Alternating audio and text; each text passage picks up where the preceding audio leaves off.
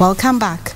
Well, if you're interested in broadcasting, all you need is a broadcasting license from the Communications Authority of Kenya and the content. Then you contact a digital signal distributor to have your content aired across all parts of the country. Kenya Broadcasting Corporation Chief Technical Officer Nicholas Omondi says Signet, which distributes digital signal, has made it easy to broadcast and is supporting content creation in the country. Here is our senior reporter Regina Manyara with an exclusive interview that tracks digital migration inroads made so far. This is Prime Edition and I am Regina Manyara. Kenya embraced digital migration in 2009 and in 2015 we started implementation and broadcast on the digital platform. What inroads have been made since then? Joining us tonight is none other than Nicholas Omondi, who is a Chief Officer DVBT here at KBC, to take us through that particular process. Thank you very much, Nick, for your time. Hi, Regina. And the big question in the room, if I had content today and I wanted it broadcast on a digital platform, how do I go about it? If first you've got to be registered as a broadcaster, and the only person who does that is the Communications Authority of Kenya. You get registered as a broadcaster, you get a license, and from then on, it allows you now to broadcast on the digital platform. Now, you might want to choose either to go satellite, or you want to go terrestrial, or you might want to go cable television. But for us who in Signet, we do what is called terrestrial television, which means basically over the land. You know, you have a small antenna on top of your house, and then you have your receiver, and you're able to receive the digital content that way. We broadcast in Nairobi, we broadcast from Limuru. So for you to become a broadcaster on the Signet platform, first you get licensed as a broadcaster. Once you're licensed as a broadcaster, you can either choose either Signet or you go to Pan TV. If you come to Signet, then we will do what is called a service level agreement, which now allows us to have certain parameters of engagement so that we get into some kind of partnership. But the digital platform has made it very, very, very easy in that from the comfort of your home, you can actually be a TV station. And you need very, very little gadgetry. Now, so long as you can bring the content that you have, you can bring it in various formats. So long as we have it here at Signet, we have equipment that is able to encode and just put it onto our system. So long as we have that content within Signet, then you are automatically a broadcaster. Now, before we get into the details, because we need to also understand what type of content. Yes, they have gotten the license from the Communication Authority of Kenya, and there are two types of licenses, commercial and religious.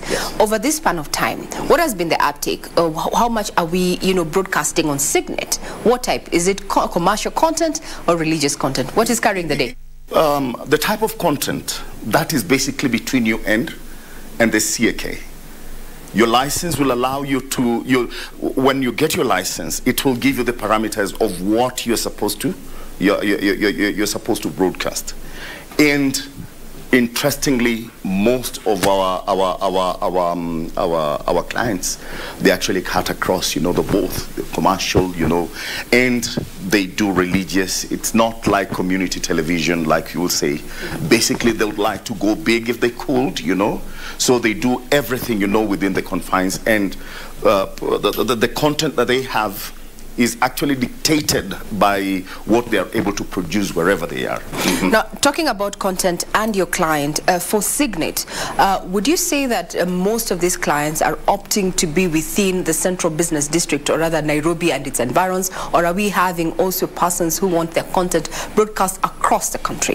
Interestingly, Signet provides, a wide range of products in terms of transmission and in terms of reach. certain clients, just choose to be in particular areas.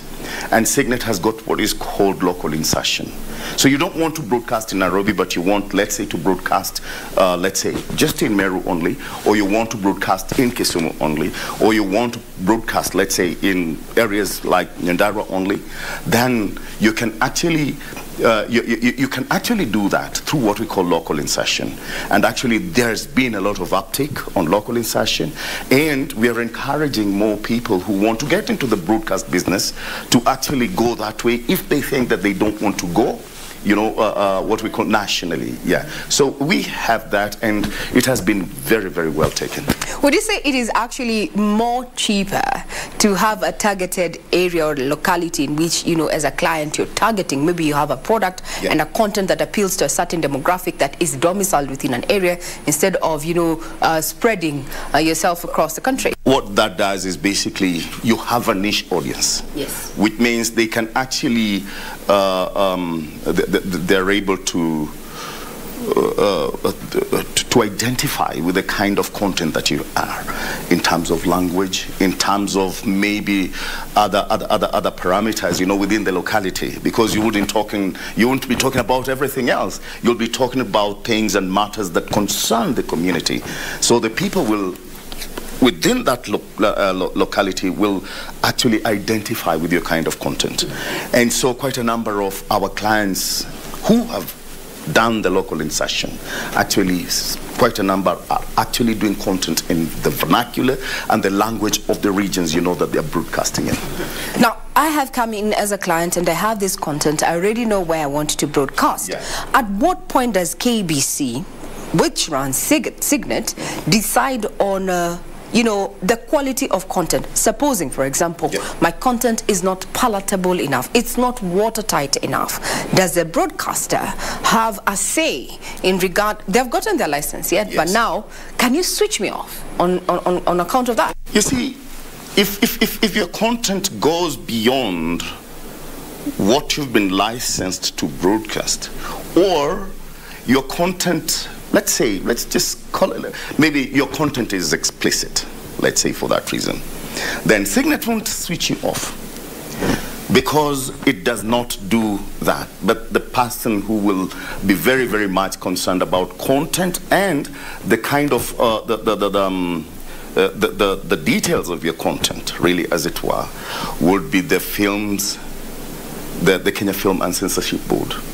So if your content is explicit or within those boundaries that you're not supposed to go for, let's say, family and whatever communities, then basically they'll suggest that you switch yourself off, or if you continue, then they'll actually ask us to switch you off. Good. Yeah. So you're working in partnership with other authorities like the Communication Authority of Kenya, as well as the Fields Board, to ensure that whatever content is actually broadcast on this particular platform is watertight. Right. Have you had any situation over the years where you were actually asked to switch a client off? Fortunately, we've not had that kind of situation, because most of our clients, basically, if they were to do programs that maybe have got adult content, mostly they'll be doing it maybe later on in the night, either movies or things like that. But otherwise, we've never had a situation like that. The only time that we get to switch a client off is when they go against, our set, what I call the SLA, when they don't maybe honor their payments and things like that. Then we are forced to switch you off until you pay. Digital migration was, pegged to, bring out opportunities, in as far as broadcast, film, the larger entertainment industry, so to speak. Right. Has it met that objective? I think it has met that objective, only that maybe most of our clients didn't look beyond maybe the content that they had at the time, because what sells on the platform is basically the content. However good, however expansive the infrastructure is, people will only watch your channel if you've got content that is appealing.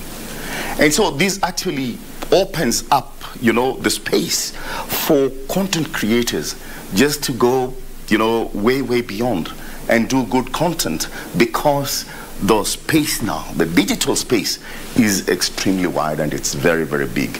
It's insatiable, actually. So if you do good content, basically you have the audience.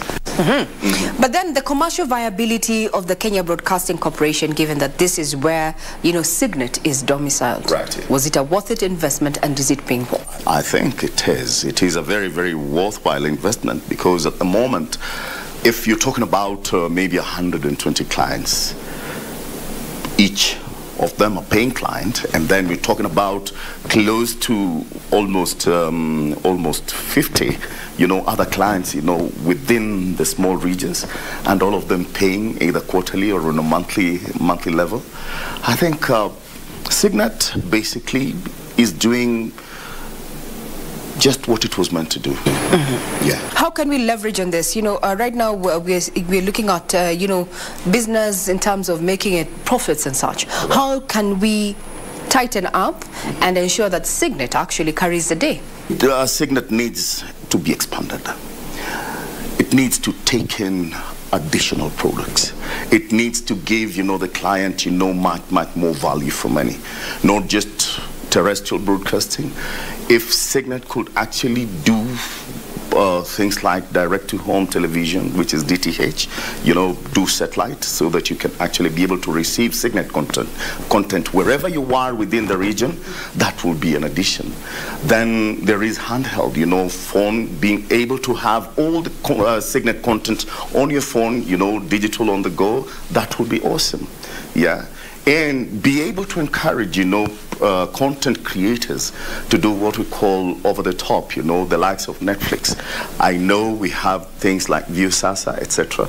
But if Signet could actually create, avenues for the clients to be able to choose from these products, then I think that would be an added advantage in terms of maybe revenue, and of course in terms of giving more value to the content for our clients. What recommendations would you have, to have all this particular diversity in the Signet portfolio to rake in more revenue? I know Signet being part of Kenya Broadcasting Corporation, it simply means everything that comes into Signet is actually part of the whole corporation. So if there was a substantial amount, that is remitted back, to expand the platform on a regular basis, then that would be awesome. Yeah. I'm imagining someone watching, a content creator who has content and has been wondering, how do I get it onto this platform? Signet is here. Yep. How much are we looking at on a monthly basis? On a monthly basis. Or what informs how much a client pays? All right. I want to make a small comparison here. Initially, for the major TV broadcasters, the kind of infrastructure they had to put up cost huge amount of money. We're talking about millions, to be able to do, the likes of, when KBC in the analog realm, we'll be talking about millions. For you to set yourself up as a broadcaster, you'll need something like about not less than 200 million for the infrastructure, for your studios, for your programming, etc., etc. But with the digital terrestrial infrastructure, as it were, at the moment, for local insertion, we do 70,000 shillings per month. For the countrywide broadcast, we do 1.8 million. So if you want to be on our platform and you want your content to go throughout the whole country, then we charge an amount of 1.8 million shillings. That is monthly. Now we have certain packages that allow you also still to broadcast within certain regions. Yeah, we have certain packages depending on the regions that you specifically want to go. Yeah, and we have all this cataloged nicely and properly for the consumer to choose from, really. No, I mean for our clients to choose from. Is Signet partnering with anyone else? We will be looking to, and if there are people there who actually want to do what would call niche programming, or having content, that they want specifically, maybe pay channels within Signet, it's still possible to have that. But We've had a few clients who wanted to do that, to have maybe specific content, their own content within the Signet platform that actually go out as a package for, let's say, a particular channel, several TV channels, and maybe for pay TV purposes. Yeah, we've had inquiries on that, and we'll be very, very much willing, you know, to partner with anybody who's able to go that direction. In conclusion, Nick, what is the future of Signet? I know the digital platforms, several digital platforms are there, and the competition for content, really, consumption is very, very high. The traditional way of watching television is changing day by day. But the good thing is that, as at the moment, our experience is that for Signet, most of our clients, you know, they have their niche clientele, yeah? The only thing that we could do is maybe expand the platforms through which they can consume the Signet content. But as it were at the moment, it will take a while before the complete idea of the traditional way of watching television is completely eroded.